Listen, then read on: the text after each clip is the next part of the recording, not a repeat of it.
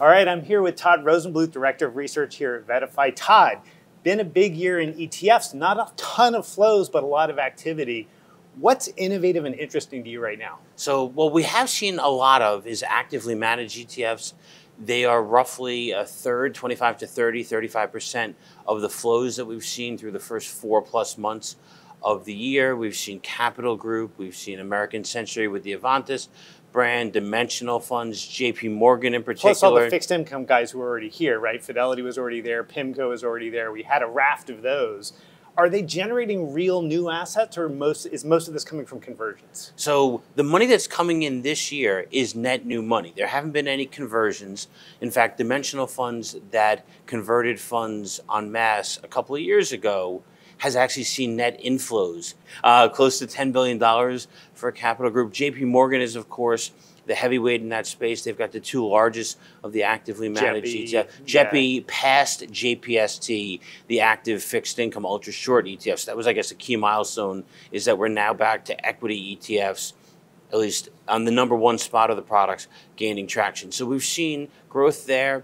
We've seen growth actually in defined outcome or the buffered ETFs from Innovator in particular, but we've seen it with First Trust and Allianz, to name a couple of other firms that have had it. They've seen some nice traction this year. The volatility in the equity marketplace makes those products all the more compelling. As you know, you protect the downside for investors, but participate in some of the upside. So that's where we've seen some of the growth. And then April, and now starting into May, we've started to see some of the traditional beta-oriented products see inflows, investors wanting to capture some of that strength that they've seen. So the Vanguard 500 ETF, VU, iShares Core S&P 500 started to gain traction.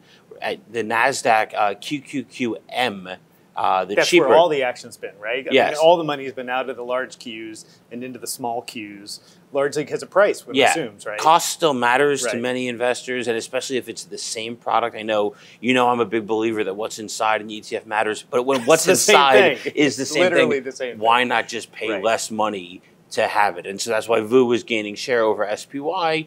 QQQM is gaining share with over the triple Qs. A couple of those examples. One thing we haven't seen a lot of, it seems, has been a lot of smart beta product, a lot of factor-based product. Now, some of those funds have done pretty well. We had a window where Minvol was really outperforming. We recently celebrated the anniversary of RSP being on the scene, sort of the first of the smart betas, if you will, the dumbest of the smart betas, right? Just equal weight the S&P 500. Do you think that advisors have lost their appetite for those quant solutions and are instead looking to active managers for much of what they would have gotten out of some sort of multi-factor product? So yes and no. So we are seeing money go into active management that might have gone into smart beta when that was the only game in town to get exposure to active-like strategies at a competitively cost situation. The active ETFs we talked about earlier, Dimensional Funds has products that cost around 20, 25 basis points overall. Same thing with JP Morgan. The Capital Group ETF that's leading the charge there, Dividend Value ETF, I think is 33 basis points. So this is really cheap for active management. Whereas you can get index-based products for 15 basis points, the smart beta ones that are there. What's been popular this year has been quality. Yeah, anything that looks like quality. Dividends, anything throwing off revenue, anything that's like a proxy for viable company status. Yet at the same time, it's been a lot of the large cap tech that's really rocketed the market on those days when it comes back. I mean, it's very much a bifurcated market with a handful of winners and a whole lot of losers. Do you feel like there's a shift that advisors may be having around, like, look, we got to get back to our knitting. We're not going to go after all these crazy new ideas the industry comes up with? I certainly hear that from advisors, that like they're simplifying their portfolios. They are. I think they are. And what we're seeing, I thought where you were going was so much money. So the market's being led by a handful of stocks. So what do? So you can do one of two things. You can believe the rally isn't going to be there, and that means most stocks are down for the year, that maybe you want to pare back or you want to reduce the risk profile. SPLV has been actually very popular. That's the Invesco S&P 500 low volatility ETF. It started to see inflows not started, but it saw inflows in April. We've seen some multi-factor oriented products. OMFL, again, I'm naming Invesco products that are top of mind, but we're also seeing that investors are interested, starting to look more interested in value-oriented ETFs. It's something that we're writing more from a research perspective. I've been working on it earlier today. As to, do you believe the pendulum is going to swing back again towards value if those growth stocks have run so far so fast as of late? Does a value-oriented approach, or at least even an actively managed value-oriented approach, make sense in this environment? Interesting you bring up OMFL. Back when that was an Oppenheimer product back in the day, that was one of the first outperforming multi-factor funds we had. It had about a 2-year window where it was beating all comers in the multi-factor space. Then the whole space seemed to die out, and now it seems to be coming back. It must just be the bifurcation in the markets, right? When you create that much divergence in returns, sometimes those factor strategies are going to work. Yeah, and that product in particular, as you probably know, can rotate. So it's five factors, but it can rotate where the exposure is, as to some other multi-factor ETFs. It owns quality and value and size, and it only owns those. The stocks inside rotate, but not necessarily the factors. Right. Well, we've been talking about active, and you mentioned fixed income, but this has been a year for fixed income. Yeah, I was going to say, we got to pivot to fixed income here, because the flows have definitely been there. I mean, everybody all of a sudden knows how to get 4% out of the bond market, so everybody's doing that. But at the same time, I've talked to some advisors that are just absolutely avoiding credit at all costs. I have a webinar later this month with Eric Beagleisen from 3Edge. Their core model is 100% treasuries right now. Their core moderate model, no equities whatsoever, no other credits, just government-issued securities. That strikes me as incredibly conservative, and we'll get to that with Eric at some point. But is there an issue in the bond market where there's just not that much interesting for investors to do there? It's just duration and credit? Well, yes. I mean, it is just duration and credit, and so you can either hide under the mattress with your ultra-short bond ETF, whether that's a treasury-oriented product like BIL from State Street, or SHY, which is an iShares product. Or more of a managed approach, like a Mint or something like that. So, right. Cash-like. The cash-like actively managed ETFs. I think we are going to see, now that it's quite possible that we just had the latest and last Fed rate hike for a period of time, that could cause folks to pay a little bit more attention towards the middle of the curve, and take on a little bit more rate risk, intermediate term products or active products that are in the core or the core plus variety. And that's where we've seen so many active managers that have an offering. So they have entered active fixed income more than they've entered with active equity, but we've got firms, I could name them all. I'm probably going to forget some, and then we're going to end up having people wonder, why did we leave them out? But everybody who has an active mutual fund that entered the ETF marketplace now has a core plus fixed income product, and they're perfectly appropriate for this kind of environment. I think you did it in the VettaFi Voices. Why would you want to try to manage this yourself? Yeah, well, that's the thing that's really nuts, is that the corners of the market that look the juiciest when I talk to PMs are often the ones that are hardest to cover as an individual investor. So for instance, like PIMCO has a loan fund, I think it's Loans is actually the name of it, that's done quite well and has some really interesting exposures. That's a market that's basically inaccessible as a retail investor. I mean, there's no way you're going to figure out how to pick that one credit out of the giant basket that is going to yield that excess return, which is what you're hoping to get. I'm wondering if there's an opportunity here for more packaged products around these fixed income strategies. I see the active strategies. I understand the case there. But is there like a smart beta version of this for fixed income that we're ever really going to see? Well, we have smart beta fixed income products that are tied to managing the duration risk. Goldman Sachs has a whole suite of those products that are smarter, at least in the intention, than the traditional issue-weighted index-based approach, whether that's to corporate bonds or investment-grade corporate bonds. GIGB is one of the tickers that comes to mind, but they've got a high-yield version. I think they even have an emerging market debt product as well.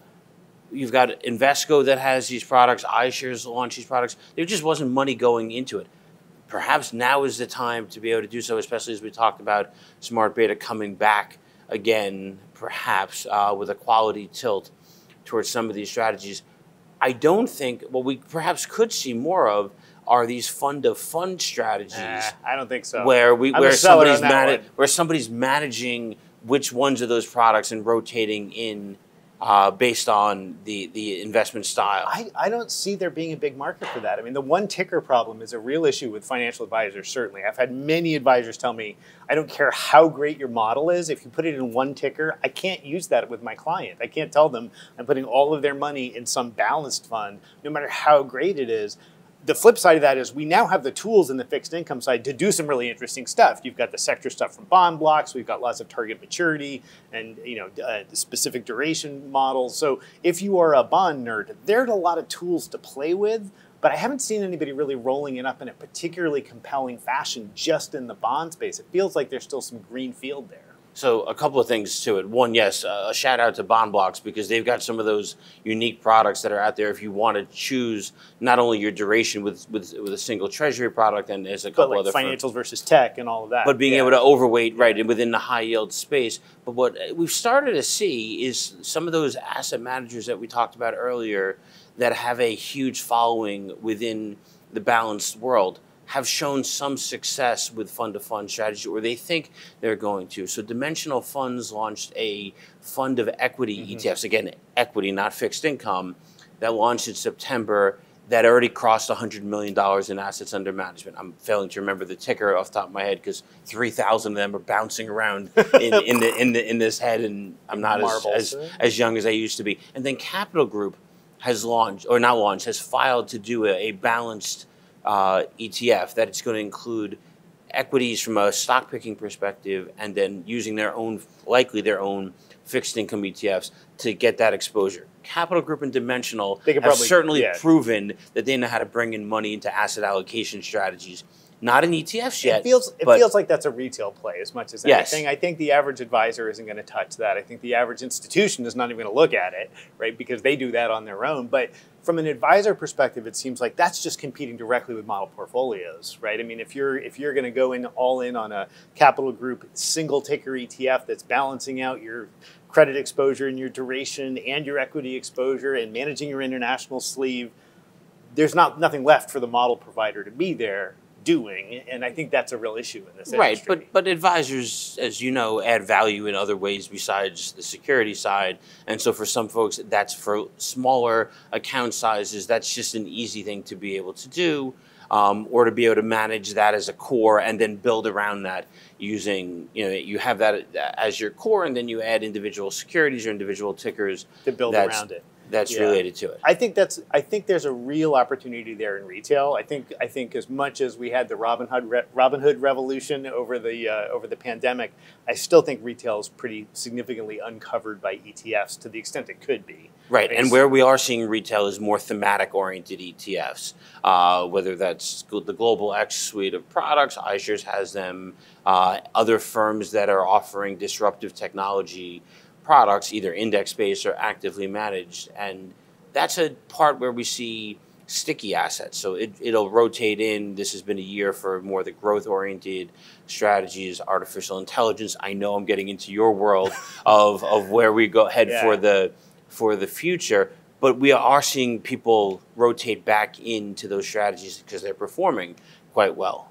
Yeah, I think it's going to be tricky to draw a line in the sand on any of those types of strategies while we still have, well, frankly, during an election cycle. I mean, I think the next 18 months is completely dominated by global macro trends. And so I think it's tough for any of those themes to get enough airspace, right? To get enough room to move to show that they can prove anything, because 3 weeks from now, we're going to be back at arguing about the debt ceiling. And once that's over, there'll be something else that we're arguing about.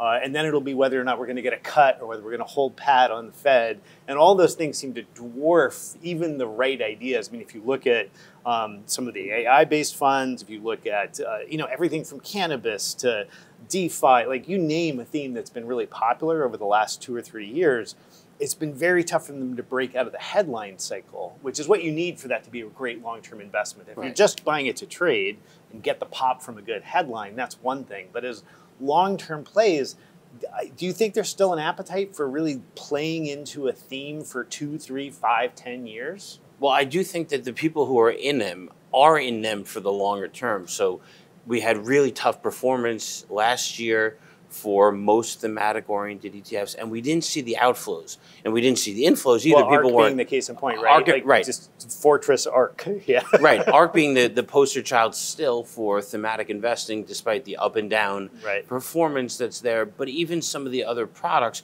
we've seen people seem to be in it for the intermediate term. The long term, I don't know, but certainly for the intermediate term, they waited it out, then they'll maybe add to it when things are down, and have confidence in these trends. And if you believe in the trend that robotics or artificial intelligence or healthcare technology, among others, is going to be disruptive for the future, it isn't in 2023 where we're going to see all of that play out. It's probably going to be in 5 years down the road. And so you want to be in there for the longer term. But I remember back in the day when I had hair, when I was a financial advisor, and you would try to pick one or two of the stocks that could fit one of these themes. Oh my goodness, I wish we had ETFs. Well, and now we've got the super narrow ones like Round Hill's, 5 stock portfolios, which is, a bit of a hack around that. But, there's no limit to how far you can slice and dice these things. It's just a question of what the appetite's going to be. But my goodness, if let's stick with Round Hill for a second. The timing on that, they launched a bank, the 6th largest bank that make it into the ETF, Big B,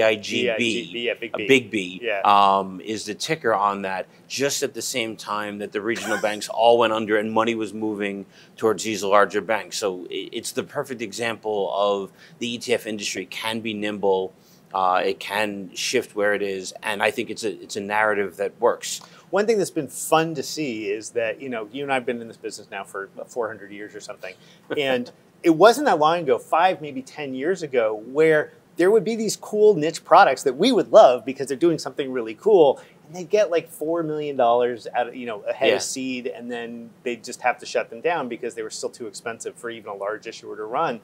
That seems to have stopped largely. I mean, even some of the what I would call more exploratory products from folks like Simplify or Innovator, places where you're not necessarily expecting each one of those to be absolutely on fire. Those products now have like $50, $100 million in them. They're viable products, even if they're not the billion-dollar headliners. That's exciting to me because it means some of these products will actually stick around through a full cycle, which has not always been the case. I mean, we've talked many times about the dustbin of ETF history where, like, yeah, that was a good idea, but nobody put any money in it. That was a good idea, nobody put any money in it. Now it seems like there's enough retail, there's enough institutional that even some of the smaller products become viable. Are there any in that mix that you're particularly keen on, that you're excited to see survive? Well, what you were, I'll try to come up with an example or two in a moment, but what just was exciting, because people talk about how concentrated the ETF industry is. You still have iShares and BlackRock, and Vanguard and State Street dominating the overall flows. But we are seeing more mid-sized or even newer entrants come into the marketplace and have success. Now, they're not going to be successful with all of their products, and we'll see firms come out with something, see it doesn't work, especially if we've seen closures this year. Some of that are products that have been around for nearly a decade that just were sitting on the shelf, dying, and just it makes sense to put them out of their misery and bring in something that's newer and fresh, and that's going to come from some of those larger asset managers. So I do think what's exciting is we're seeing these more moderately sized firms have some success and be able to do it in a way that continues to gain traction. Yeah, definitely, definitely. Well, Todd, thanks for spending some time chatting today. My pleasure. Thanks a lot. That was fun. Yeah.